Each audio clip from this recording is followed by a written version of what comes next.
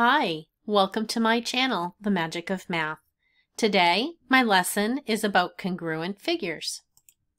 Our objectives today are that you will be able to name corresponding angles and corresponding sides of congruent figures, and then you will use that to be able to identify congruent figures.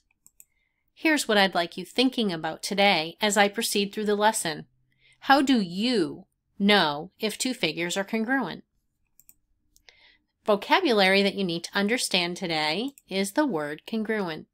Figures that have the same shape and size are congruent. We'll expand on that by saying that angles are congruent when they have the same measure. Sides are congruent when they have the same length. So we're going to use these ideas of congruent to build on identifying congruent figures. Special note, the orientation of the figure does not affect the congruency. We'll explain about that in a minute. So here I have four sets of figures: two circles, two trapezoids, two hearts, and two cubes. And I want you to take a minute and to identify which shapes you think are congruent and which shapes are not congruent. So this is just a little practice before we begin the details of the lesson. Go ahead and pause, come back when you're ready. Welcome back. So the first set of figures I'm going to talk about are the circles. Those are definitely the same shape. They are both circles, but they are clearly not the same size. If I had the diameter or the radius of the circle labeled, we know that they would have different measures. Now let's talk about the trapezoids. The trapezoids, the green one is flipped, if you think about it flipping or folding over. Or you could have turned it and moved it. But we're going to put these in the congruent category because the orientation is different. But if I turned this green one around or flipped it over, it would perfectly fit on top of the orange trapezoid. They have the same shape and they are the same size.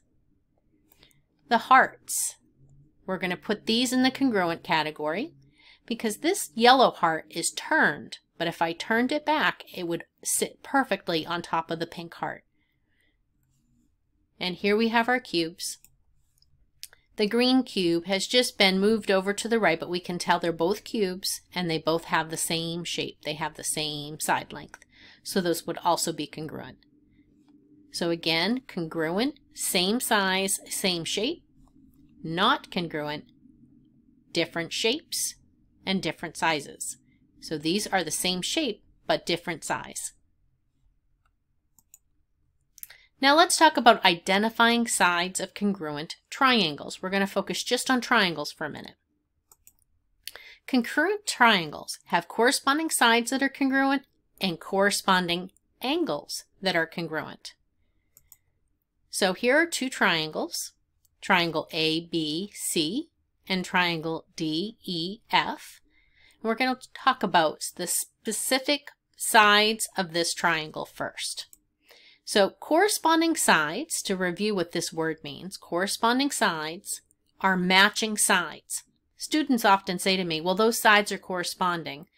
Yes, they correspond to each other, but that doesn't talk about the congruency. That just talks about their corresponding on different triangles. So you have to be careful. So when we look at this, our corresponding sides, I've color-coded them for you. We have side AB, because it goes from A to B, and side D to E are corresponding and congruent. We know that they're congruent because each side has one of these little tally or tick marks on it. And in geometry, that denotes that they have the same measure.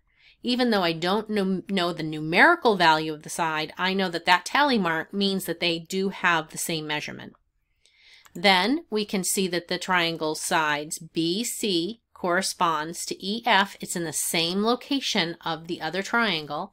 They are corresponding. They're in the corresponding locations and they both have two tally marks on it, so we know they're congruent to each other.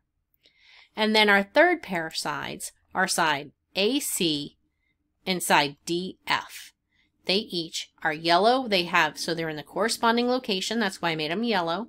And they have the same measure because they both have three tally marks. So this is how you would identify the corresponding sides. They're in corresponding locations. They're the matching sides. Now let's talk about the angles of two congruent triangles. So I have the same triangle, ABC, and triangle DEF. And now my sides aren't marked, my angles are. So we can see that, again, corresponding angles are the matching angles. So here's angle A and angle D. They are in the matching location. They are the corresponding angles of these two triangles. We know that angle A and angle D are corresponding and congruent. We know they're congruent because they each have one arc in them. Then I have angle B and angle E. They're in the corresponding or matching location, and they have two arcs. The reason angle B and E have two arcs in them is that even though they are congruent to each other, they're a different measure than A and D. So therefore, if it only had one, then it would mean that angle A and B were congruent. That can happen. That could be true. In this case, I have one arc, two arc, and then C has three arcs. So that means I have a triangle with three different angle measures. So we have one more pair of angles to identify. We have angle C and angle F. They are in the matching or corresponding location. They are congruent because they each have three arcs. So now we want to be aware of something. If two triangles have three pairs of corresponding sides that are congruent, we can state that the triangles are congruent. However, this does not hold true for the angles. If two triangles have three pairs of corresponding angles that are congruent, then the triangles may or may not be congruent. I often say to students that if you have an equilateral triangle, which means all three sides are congruent and all three angles are congruent, you could have an equilateral triangle that is small and fits in the palm of your hand. You could also make an equilateral triangle that is so large it surrounds a building. An equilateral triangle will always have three equal angles of 60 degrees. Remember, a triangle, no matter how large it is, the three angles have a sum of 180 degrees. So therefore, an equilateral triangle always has three 60-degree angles, but could be two different sizes. So these are not congruent triangles. They are the same shape, but they are not the same size. So remember, even though the corresponding angles have to be congruent, just because they are doesn't mean they're congruent. They must also have congruent sides.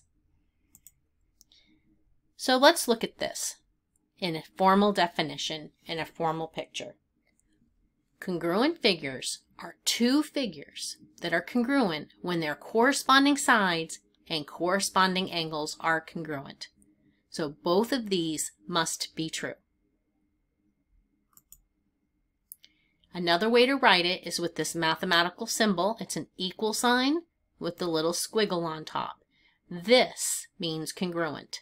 So triangle ABC is congruent to triangle DEF because the corresponding angles, A and D, B and E, C and F, are all congruent, and the corresponding sides, AB and DE, BC and EF, and AC and DF are congruent. All right, I'm going to ask you to pause and identify which two squares are congruent. Please come back and hit play when you're ready. Welcome back. So I hope you picked square X and square Z. Couple of things. We've told that these are all squares. We have square X, square Y, and square Z. We know by now that squares have four equal measures. Their angles are four equal measures of 90 degrees. So if a square is a square, it has four congruent sides and four congruent angles. So therefore, we're just looking to see which squares have the same side measure. So we have side here is 4, and we know that all 4 sides of the square are 4 inches. Here we know it can't be congruent to this. They have the same shape, but they're not the same size because each side here is 6 inches. And even though square Z has a different orientation, it's been turned, we can see that a side length is 4 inches. So all the corresponding sides would be 4 inches, and all the corresponding angles would be 90 degrees because it's a square. So therefore, square X and square Z are congruent. Here's another one for you to try. I'm going to tell you in this statement that the parallelograms are congruent. Now I'd like you to determine what is the perimeter of parallelogram WXYZ. Go ahead and pause. Come back when you're ready. Welcome back. Let's see how you did.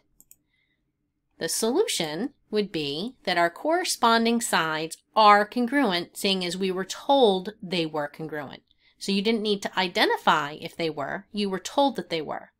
So side AD corresponds to side WZ. Even though the orientation is different, if we turned this parallelogram, side WZ matches. They're in matching or corresponding locations and are both 13 inches. Seeing as this is a parallelogram, we know that opposite sides are parallel and congruent. So we can then identify that side XY is 13 inches. It must be the same measure as side WZ. And since WX is 28 inches, we know that the opposite side that's parallel is also 28 inches. And by definition, the perimeter is the sum of all sides. So we need to add 13 plus 28 plus 13 plus 28, which is 82. So the perimeter of parallelogram WXYZ is 82 inches. And there you have it. That's our lesson on congruent figures today. I hope that helped clarify the vocabulary as well as the definition, and that you'll come back and learn more about transformations in the videos in the playlist. So go ahead and please subscribe to my channel, give me a thumbs up and leave a comment, and I hope you have a great day.